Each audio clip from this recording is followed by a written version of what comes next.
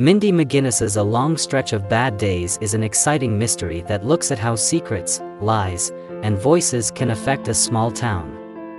In the book, Lydia and Bristal Jamison, who seem to have nothing in common, work together to figure out what happened during the worst week in Henley's history, when a tornado, a flood, and a murder shook the town to its core.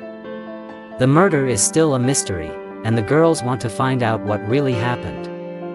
Lydia needs one more credit to graduate, so she turns her podcast about local history into an expose of the truth.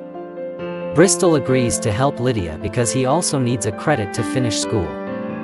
The investigation digs up long-buried secrets, and as the girls get closer to the truth, the threats get worse.